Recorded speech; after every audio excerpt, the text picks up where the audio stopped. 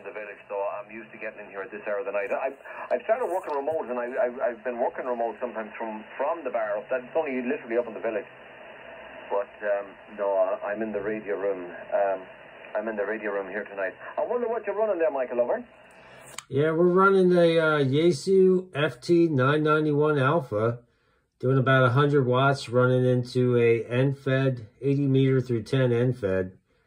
That's all we got over here, but it seems to work out pretty well, I guess. But that's pretty cool that you work remote sometimes. But good to hear that you're home. Yeah, it's got to be pretty late over there.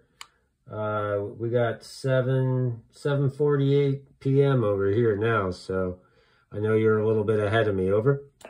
Yeah, it's 10 to 1 here. It's 00:47:48 here.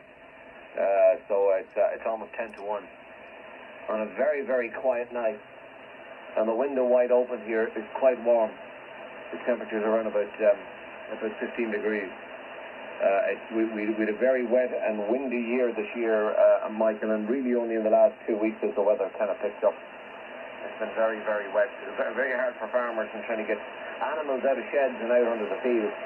And, you know, the potato crops and stuff are going to be late. There's guys trying to get stuff into the ground and everything else. So, but it's been one of those years. You look at, you have them.